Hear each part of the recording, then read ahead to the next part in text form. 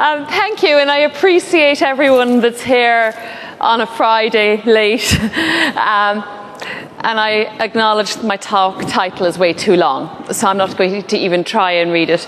But you can contact me on the email and Twitter handle there.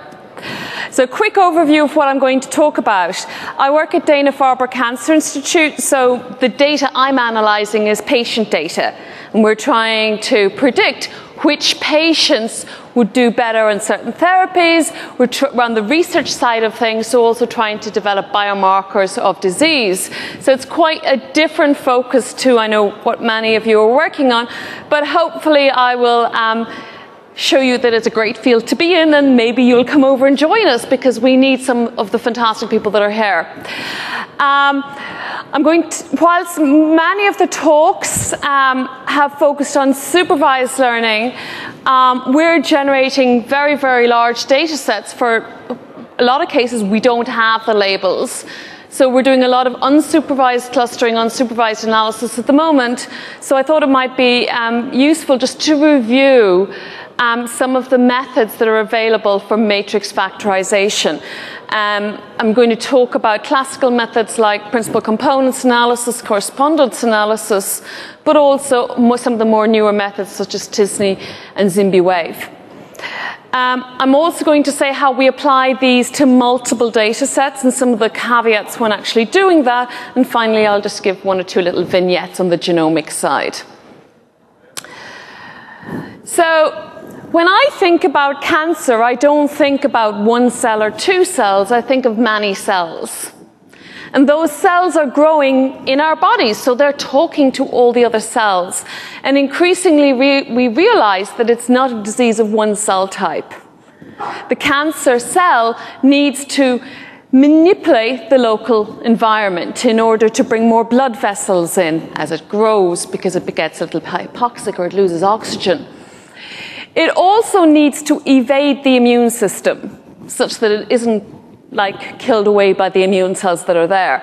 And some of the most exciting therapies for cancer now are actually those which activate the immune system such that your own body can recognize and get rid of the cancer cell.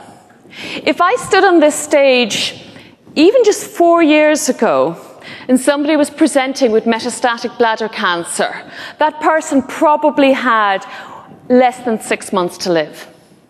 We now have a treatment where it's only 15 to 20% of those patients, but they're alive 5 years later without sustaining treatment. So we will never use the word cured, but it's as good as we can get. Those patients aren't taking therapy every day. We've got their immune systems to recognize the metastatic disease, and those people are living happily with their families. And that is where we want to be. And so, oh, I forgot to get this is, okay. So the first slide, the first picture here is just the idea of this complexity within the cell. I work within a laboratory, and this is the only laboratory graphs that I will show. But we observe that when we co-culture, so when we actually, in a dish, in a Petri dish in the lab, if you put in tumor cells, and then if you add in accessory cells, so we add in maybe cells that you might expect in the environment, so maybe some stromal cells or some immune cells, those cancer cells have a different response to drug. Now, since the 1980s, for the past, since I was a kid, the way that pharmaceutical companies have detected new therapies, by and large, is by doing mass drug screenings. And those are all based on just the tumor cells in a Petri dish, in a plastic dish. We now know that that doesn't recapitulate the tumor microenvironment. And moreover, when we actually just add extra cells into those plastic dishes, we see very different responses to many drugs. So we are trying to actually, first of all, understand what's in the tumor, but also then build models in the lab such that we can screen and develop better drugs. In our body, we have many, many cell types, and it's one of my favorite, like over wine at the end of conferences, asking the clinicians how many cell types do we think we have. And some will say some hundreds, and some will say, you know, maybe 800, and some might go up to 1,000. We really don't know. But what we do know is that each of those cells has its own function. Your brain cell is not the same as your liver cell, which is not the same as your kidney cell. Each of those have specialized with different functions. Yet every single cell has the same DNA. That DNA that you got from your mum and your dad. And that is the instruction booklet, or essentially the library that every cell has. But each cell essentially goes into that library and checks out a different collection of books, or a different collection of instructions. And then we have epigenetics and other things that basically dictate what portions of the library are essentially open. So what's the available catalogue? So then some parts of the genome will be closed off to that cell because maybe of other environmental effects. Cells don't work in isolation. So as part of my PhD, I looked at the connections between the immune system and the nervous system. And I'm sure everybody here can remember the last time you got a cold or the flu or some sort of a bug. And the first thing you do is you want to curl up in your bed and you don't want to talk to anybody and you're running a fever and you don't feel like eating. That's the immune system signaling to the hypothalamus in your brain, well, get to bed because I've got a lot going on and I need to conserve energy here. And actually raise up the temperature because the bugs will grow slower. So our cells are continually talking to the brain, continually talking locally, continually talking to each other. And we are now at that stage in genomics and biology and molecular biology where we can begin to, first of all, find all those cells, and second of all, begin to try to understand how they actually talk to each other. So, we have trillions of cells in our body. And if we think about our microbiome, all those bacteria, the good and the bad ones in your gut, you even have, we estimate there's probably 50 trillion of them. We are dealing with lots and lots of cells. Even if you think of your hand, in your hand you've got 2.5 billion cells. How can we scale that up? Well, if every cell was the size as big as a grain of sand, your hand would be the size of a school bus. And whilst we know many of the cell types that are in that cell, we don't really know how they're all talking to each other, what's the regulation. And really to understand cancer and to understand disease, this will be a major step forward. And toward that goal, in the past year, a very exciting project has started. And this is a collaboration between the Broad here in Boston and actually the European Bioinformatics Institute in Cambridge in the UK. And it's called the Human Cell Atlas.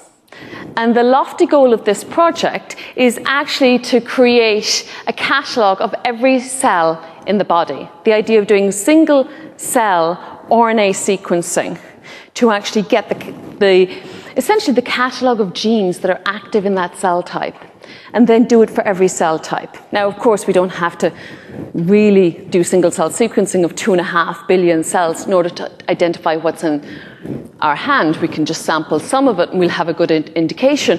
But this will be a very, very exciting project. And we can do that because of the growth of technology. So in the past 5 years, we really have gone from a situation where maybe we could get maybe 10 cells, 100 cells, to now we can get 100,000 or 1 million cells. 10x Genomics in San Francisco, well, they're outside there in Pleasantville actually, Pleasanton, outside of San Francisco, recently released a data set that had 1.3 million neurons.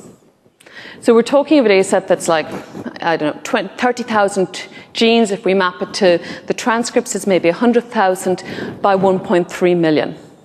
And these are the data sets that we are now getting into the lab. Maybe not quite that scale yet, but it's actually getting there. And I've I would provide all these slides, and if you're interested in looking at these, there's very, very detailed tutorials on how to analyze these data that the community is making available.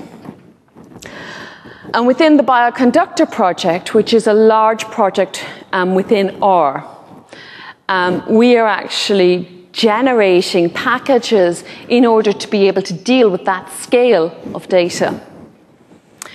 And this is just a subset of those. Bioconductor has about 1,700 or so packages, in R packages. Because our data sets tend to be, we're getting DNA data sets or RNA data sets or proteomics data sets, we're reading in structured formats and then we're retaining a lot of the annotation in it. So we rely on S4 classes in R a lot. But we've developed packages called delayed array, which allow out-of-memory access to data. RESTful-SC is actually a HDF5 remote server, it can be on the cloud. And you can actually query, if you look at the vignette for this package, you can query the 10x package in real time. So that's the 1.3 million cells, and actually subset that and just bring down subsets of that very, very easily and quickly. The single cell experiment will support the Loom, which is a structured HDF5 format. We're developing methods for sparsity, for single cell RNA sequencing, and for interactive visualization of these data. Anybody who's in Boston, this is just a shout out. I organized the meetup. Their next meeting is the 18th of May, and our annual conference is in July this year in Toronto. Abstracts close, I think, the 17th of May. So that's kind of where we are with the data. Anytime when we get a large data set, my own feeling is that we need to do exploratory data analysis on this, because I was burned too many times by batch effects and artifacts and data and thought I had found something I haven't. And this is John Tukey, and this book was actually released in 1977, but I love this quote: "The greatest value of a picture is when it forces you to notice what we never expected to see." And that can be exciting biology, the next big thing in cancer, or it could be a batch effect. But either way, we need to know about it, and really we need to know about it before we start applying linear models on the data. And I feel that as the data sets get larger, and particularly these are very novel data sets that we're dealing with, we don't really know what are the noise, what's the variance in it. We want to make sure that we're sampling that data and getting a good feel for what's going on, such that we're not just looking at the tail and thinking we have a tail when we really have an elephant.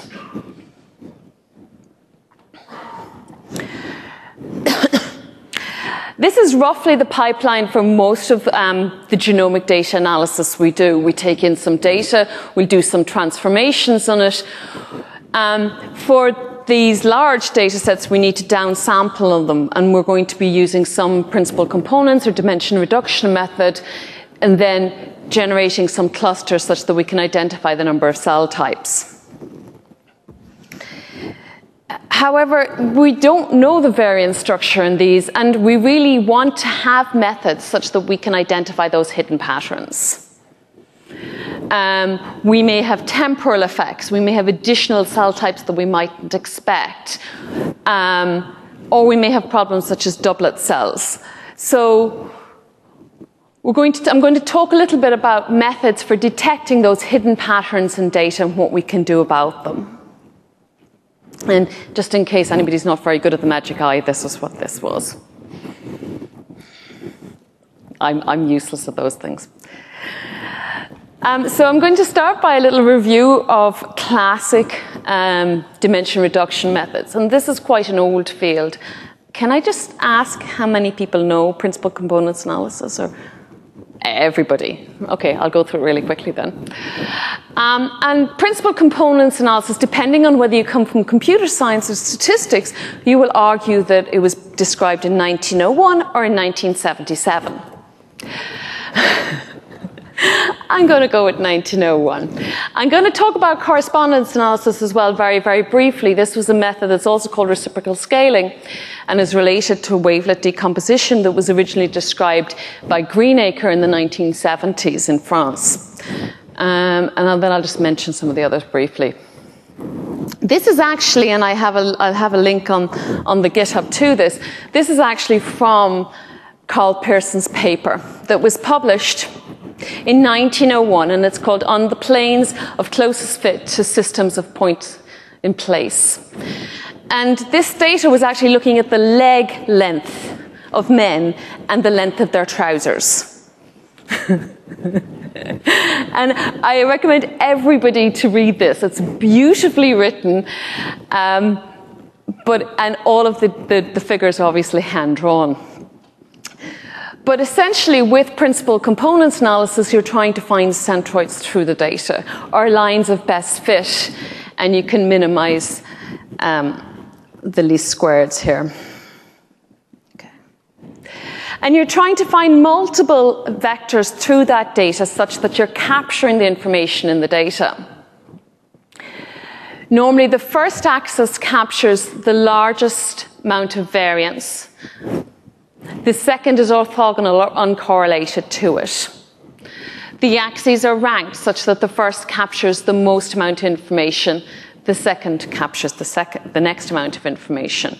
And we can measure the amount of information captured by those principal axes via the eigenvalues.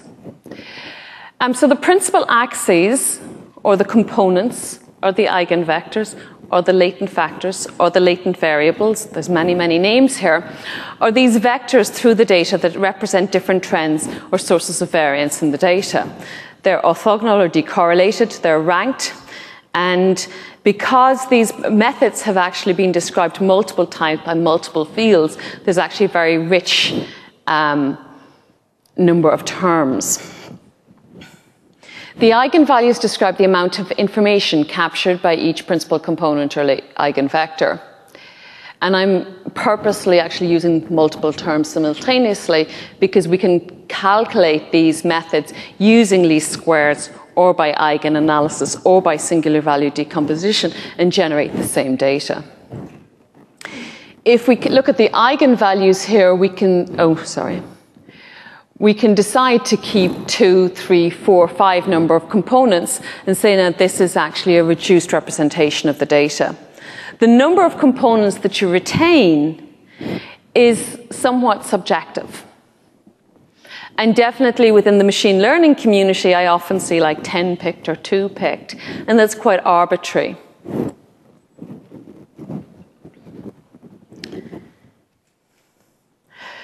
If these are calculated via singular value decomposition, you will actually decompose a matrix X into 3 matrices.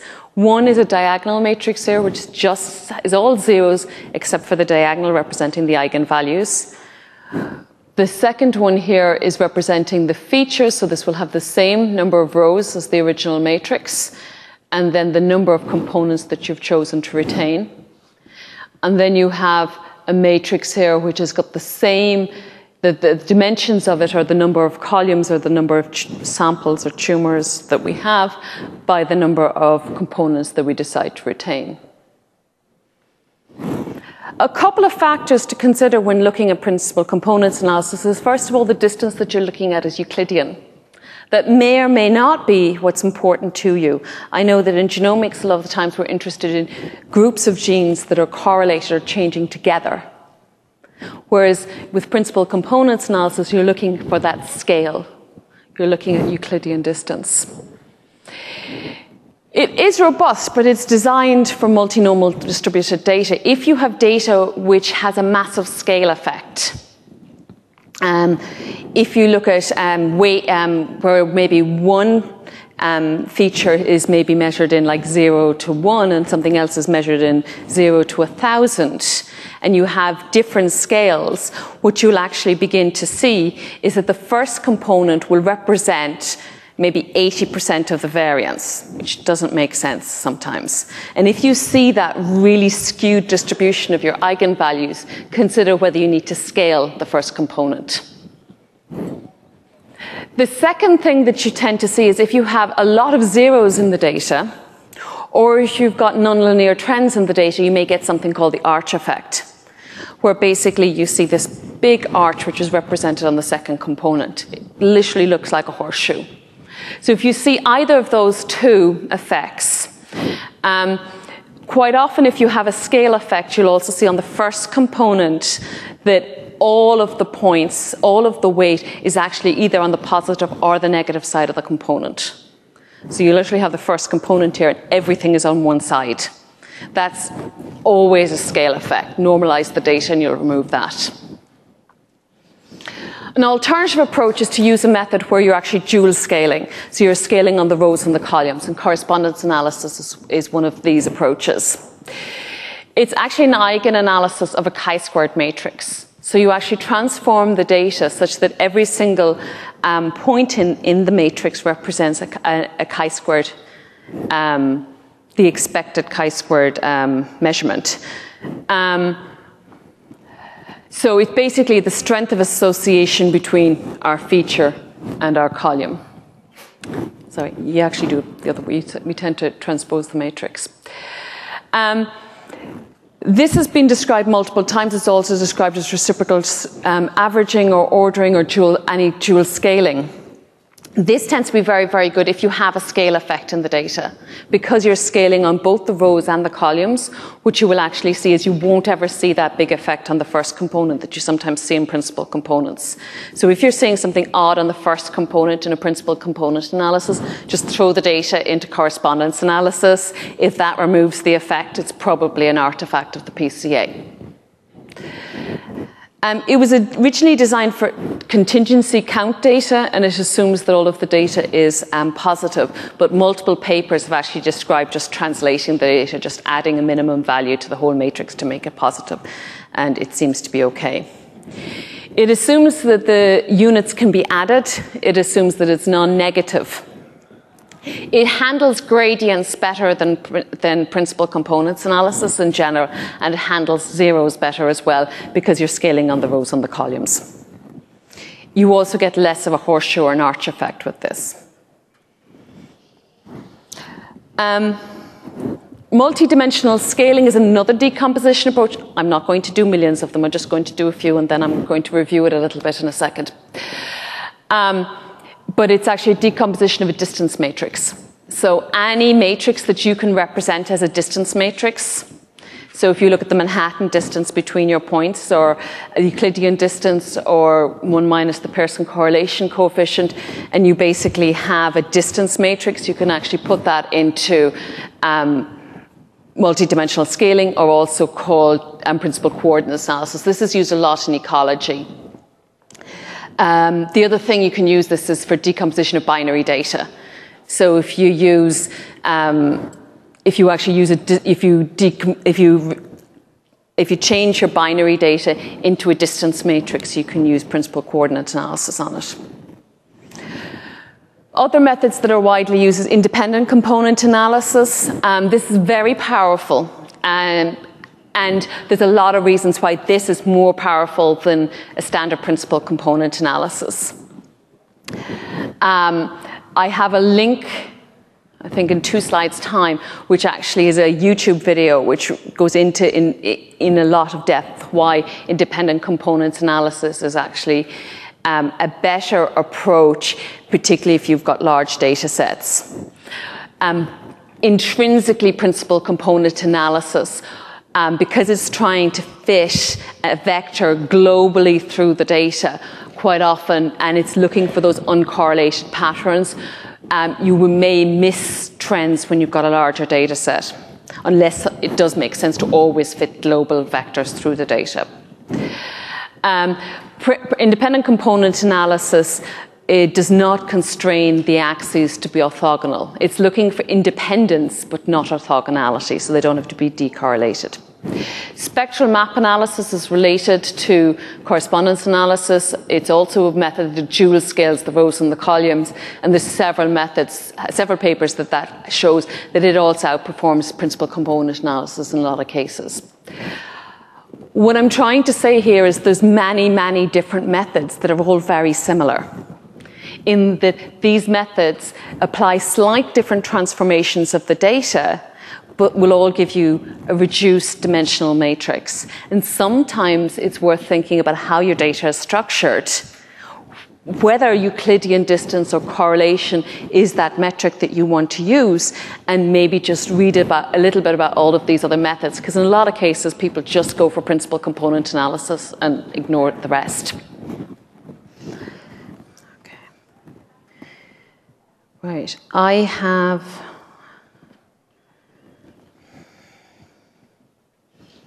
just want to show you very quickly. Oh.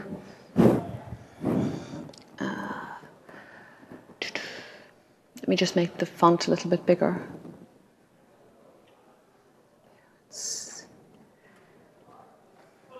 Okay. I will post this on my GitHub. I managed to mess up with my password. But this is code to actually generate principal components analysis using 5 different packages in R. And I show how they all relate together. So what's the relationship between pre-comp, PR-comp, AD4D.PCA, factor minor, what relates to what in each case. And I also, can I actually just render this?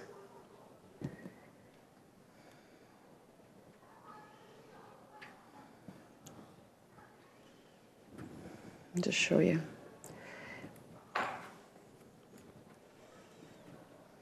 Okay.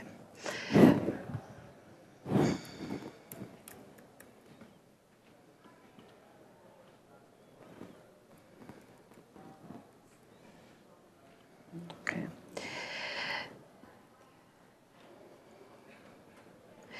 So I also include in this basically taking data and generating eigenvalues and eigenvectors using SVD, using all the packages so you can understand what's the relationship between them all. The other thing that I have included in this at the very end, which is just what I want to demonstrate, which is one of the, kind of a very nice package, is the package Explorer. Wait a second, sorry.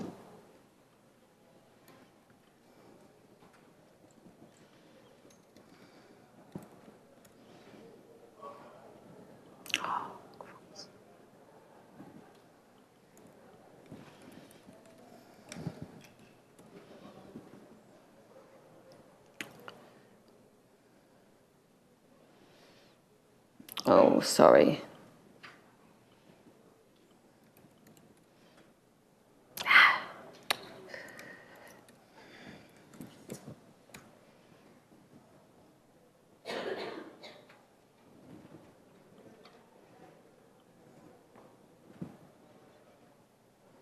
Okay.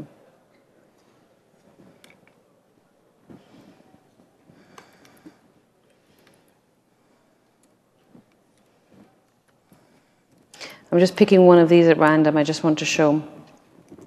Explorer is a package that will actually take pretty much most of the principal component correspondence, multidimensional scaling, multiple correspondence analysis methods that are available in R. And it actually gives you a really nice interface for exploring these, such that you can now actually choose different axes, look at the data, look at the interactive plots here. So in this case here, I only took 2 different axes, but you can actually scroll through all of your axes. You can project additional data onto this, such that you can visualize what are the known annotation that you have in your data. And it provides a very nice way to quickly go through 5 or 6 of these methods in about 10 minutes. And it's called Explorer. Okay.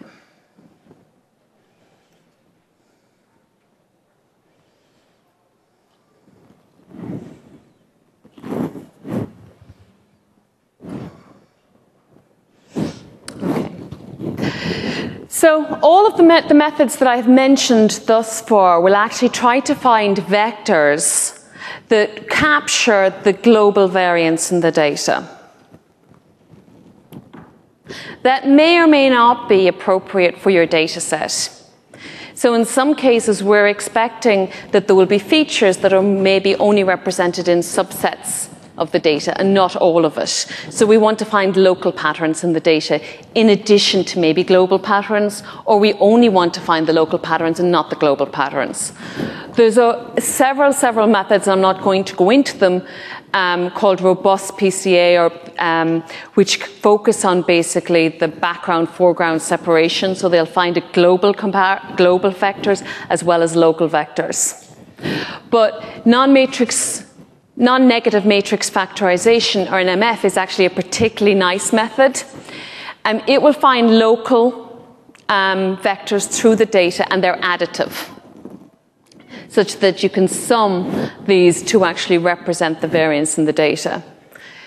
The disadvantage to NMF is that it's not determined. So it's not just a standard one matrix representation. You're actually using gradient descent to actually optimize the problem, and you may not find the same solution each time. I'm just going to briefly mention some of the other methods that we're using quite a lot at the moment. One is a method called t-SNE. Are people familiar with t-SNE? Some are. So this was described about 10 years ago now. It's another function where you're actually minimizing. You have an objective function that you're minimizing using gradient descent optimization. So again, you may not find the optimal solution, and you may have to run it several times. However, it's very good at very large data sets.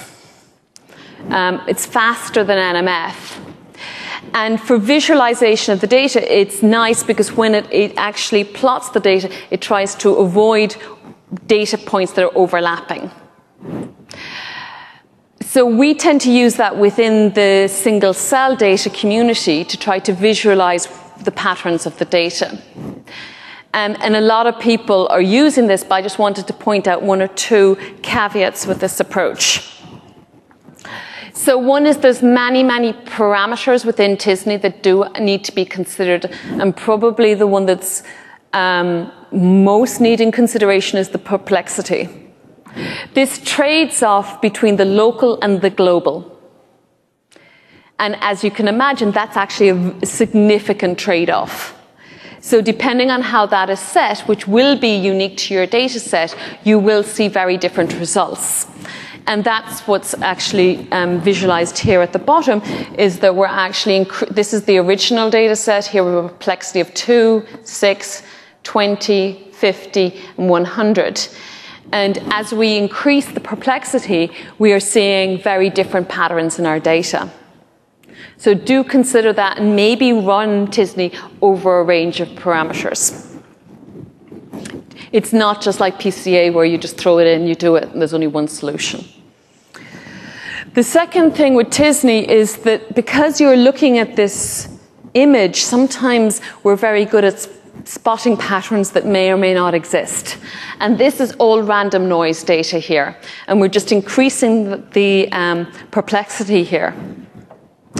So do consider when you're actually visualizing these, and sometimes you can actually color these up and you think that you found something that is really exciting, how are you going to test it? And this applies for any exploratory data analysis method.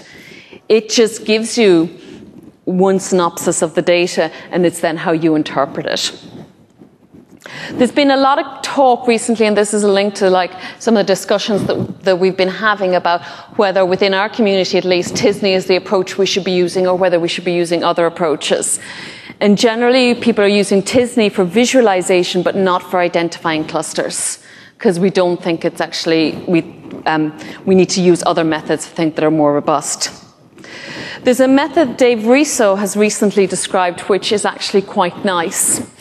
And it actually is a factor analysis approach that works really well in high dimensional data where we've got a lot of sparsity, or we've got a lot of zeros, which we do have in the single cell data. And this outperforms nearly every version of principal component analysis that we have. So I know this has been kind of a bit of a, I'm going to stop here for a second and ask if people have any questions on the single data set, because I wanted to just go on to sort of like some of the stuff that we're working at the moment of integrating data sets. Classical methods like principal component analysis, don't stop there if other data, depending on your data type.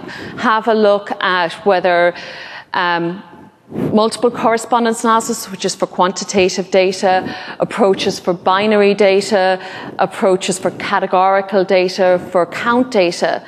There's many, many methods for decomposition. And each of them have their own traits and pros and cons. In a way, I kind of think of looking at principal component analysis to correspondence analysis akin to, would I do a hierarchical cluster analysis with a Euclidean distance or with a correlation metric? So do kind of look at these, and the Explorer package that I very quickly demonstrated, I'm happy to show you in more detail, is a nice way to actually run through a lot of those methods quickly. There's many local methods such as NMF and t-SNE. They're generally not determined, and there's an optimization step in them, but they can be very powerful to detect those local trends. And there are methods which actually will detect global and local trends as well. t-SNE is very powerful, but need to watch the parameters. ZIMBI Wave we find better than PCA. It's maybe the last question, robust, but that's very subjective than t-SNE. But in reality, it's best to try more than one approach. Does anybody have any questions on this sort of section?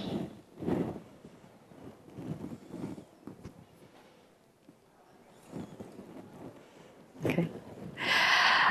We wrote a review, it's now 2016, so it's now 2 years ago, where we actually reviewed decomposition methods for more than 2 data sets. So there's actually a very rich field in this. So if you've got 2 data sets, it's actually very easy. You're essentially doing 2 principal component analyses, and you're projecting them into the same space. And there's several different ways to do that. So you can maximize the correlation between the eigenvectors. So that's essentially canonical correlations analysis. Or you can maximize the covariance between the eigenvectors, and that's essentially something like coinertia analysis. And there's also many, many different sparse approaches that you can apply as well. I'm not going to focus on these today, just to say that these methods, many of these methods exist. When you get on to more than 2 data sets, it gets more complex. Because at this point in time, you need to decide, is one data set going to be my reference, and am I going to project all of the other data sets onto that space, or am I going to weight the data sets, either by their size, or their first eigenvalue, or by maybe some other quality metric that you have in the data. Methods that are used quite a lot in psychology analysis, such as CP analysis, canonical and PowerFact, our status may not, and I don't think, allow you to actually weight different data sets, but there are many approaches that do allow you to weight them. And statico is one of them. Generalized canonical or correlations analysis, multiple coinertia analysis will all allow you to weight data sets. And when you do this, then you can project as many data sets that you want into the same space. So in this case here, we projected 5 different data sets into the same space. These were all measures of genes, different platforms to measure how genes worked, and we were able then to concatenate all the data in the same space, because they've actually all the features have been scaled in that space. And we can also then visualize which platforms or which methodology is actually more effective for our data. So in this case here, we actually have leukemia samples. And we can visualize the points that are furthest distance from the origin. Those have the greatest weight in that space. And so these points here with higher weight have obviously got higher variance, and they're detecting genes, whereas these that are closer to the origin have lower weight. So we can look for consistent patterns and say, well, actually, this approach is working better for this set of tumors.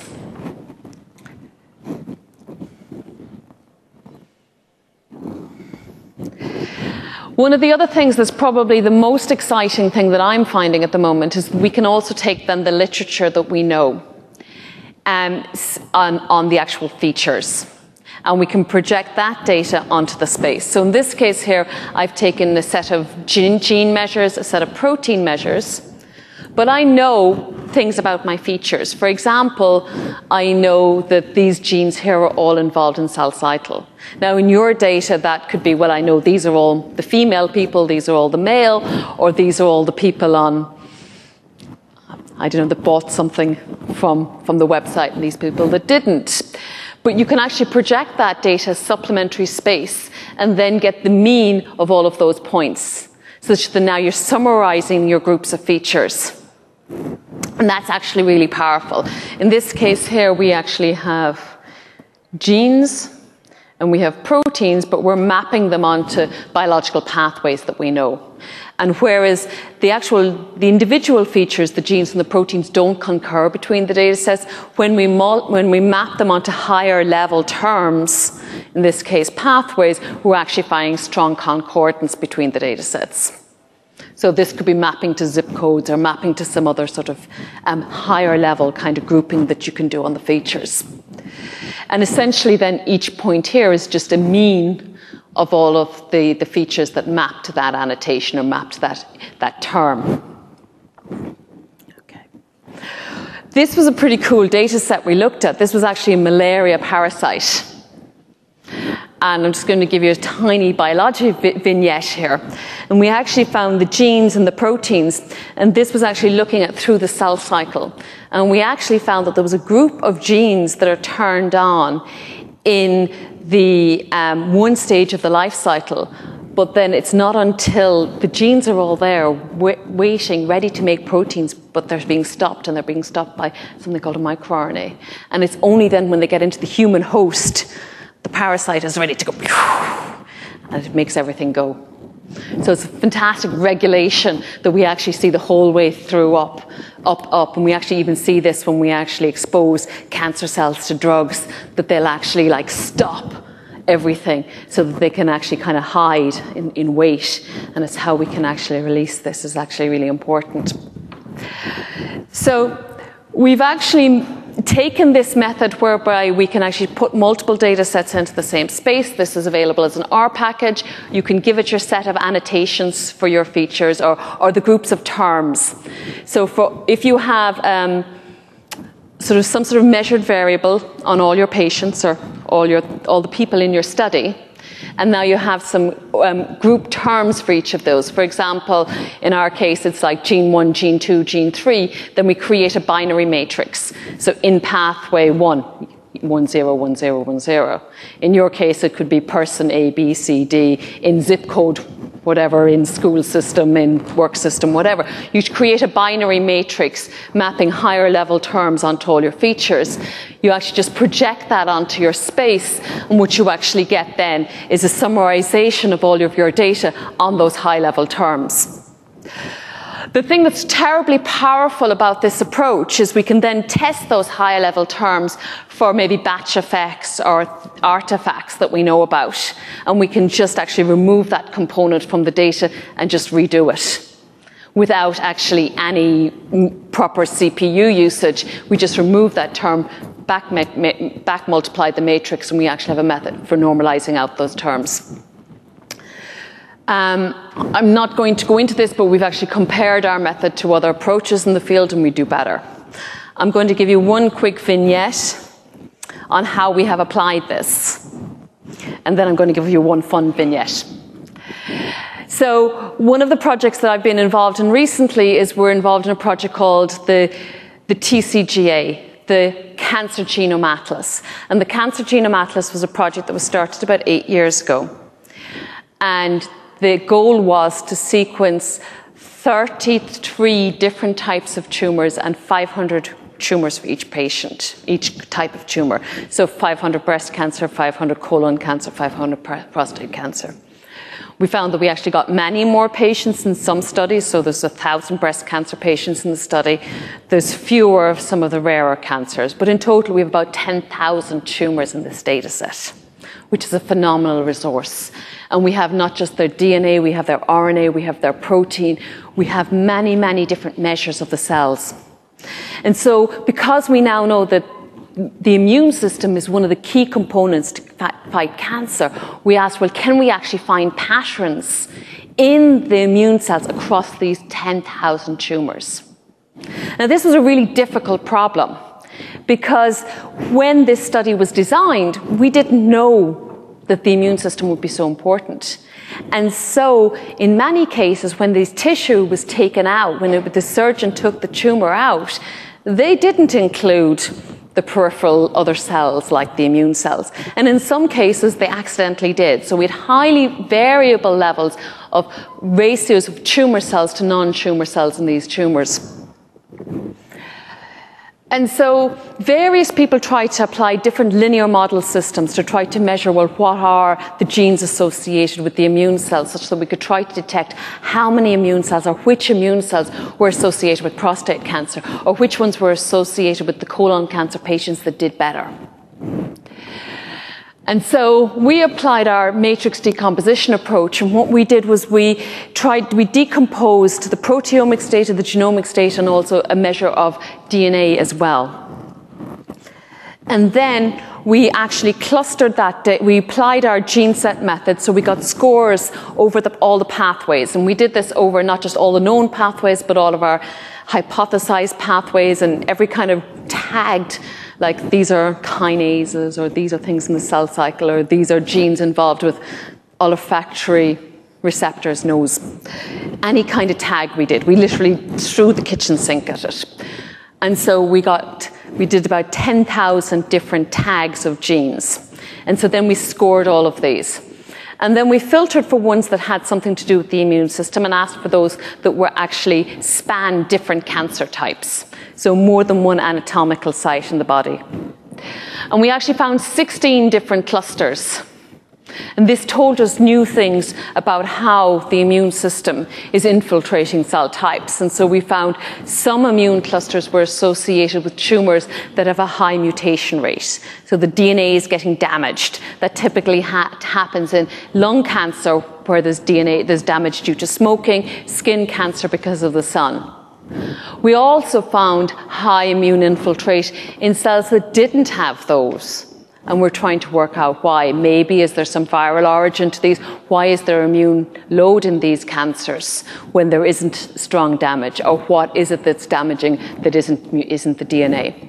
So we're pursuing this, and this is very exciting, but I just wanted to summarize here that there's many, many different approaches for doing matrix decomposition, extensions to principal components analysis, where you can project many data sets into the same space and then constrain the eigenvectors in one way or another. And then you can also project additional data or information that you have on your features onto those and actually summarize the data. And I'm going to finalize with just a little takeaway vignette, which is very, very small. And this is, when you do your exploratory data analysis, be prepared for something you don't expect.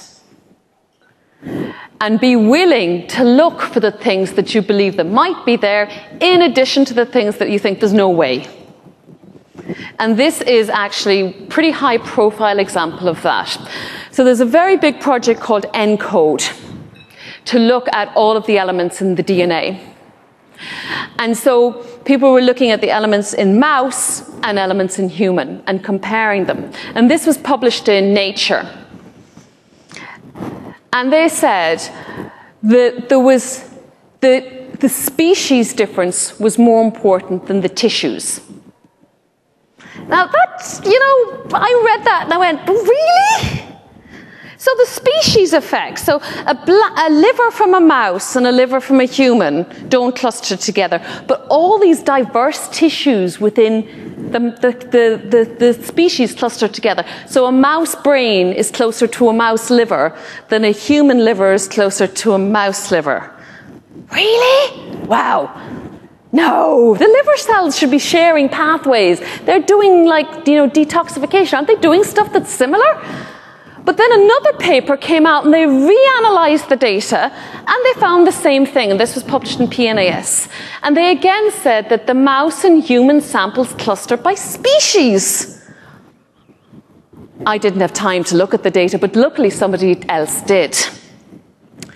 And when he looked at the supplemental table of how these data were done, there was different technologies used to actually look at different samples. And if you look at this, you might spot a trend. So these here are the different technologies in the columns here. So this is one run and another run and another run and another run and another run. And everything that's in red is human, and everything that's in blue is mouse. Can you spot something? Basically, this is completely confounded with the actual runs that they did. So they put all the human ones together and all the mouse ones together. When you take the data and you correct for the run, whoopee-doo, you remove the effect entirely. And now liver clusters with liver and lung clusters with lung. There's some tissues that are different between mouse and human, but generally tissues cluster together, not species. Now, the reason I picked that out is because that was published both in Nature and in PNAS, like two of the biggest journals in the field. And people were willing to believe something that went against everything that we know in biology. So just always be willing to look for the unexpected in your data and assume that there might be a problem. Okay, and with that, I want to thank everybody and that I work with and say, may the fourth be with you.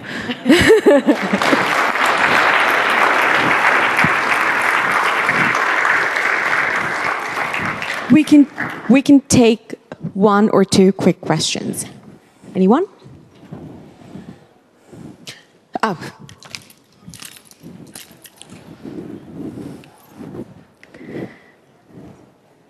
Hi, thank you for your presentation. I think biology traditionally is very heavily leaning on experiments. I think the data science kind of bring revolutionary changes to the biological research world. So I just want to have your insights on how the results between pure data science and pure experiments, and what if their results are kind of contradictory to each other? If they're contradictory, they're contradictory. So you're saying when the data doesn't agree with the follow-up experimental, in a lot of cases they don't. And that's not unexpected, and it could be because we're not there as far as the technology in the lab goes, or it could be that we have an artifact in the data. Generally, what we do there is we actually get independent data sets to validate. So when we tend to do our analysis, we tend to use one data set and then we validate and validate and validate on, maybe 30 data sets. We never just use one training data set. We always use multiple data sets, because you will find that each of those data sets is generated by a different lab, and some labs do it better than others. So we have to be very cautious of noise in our data.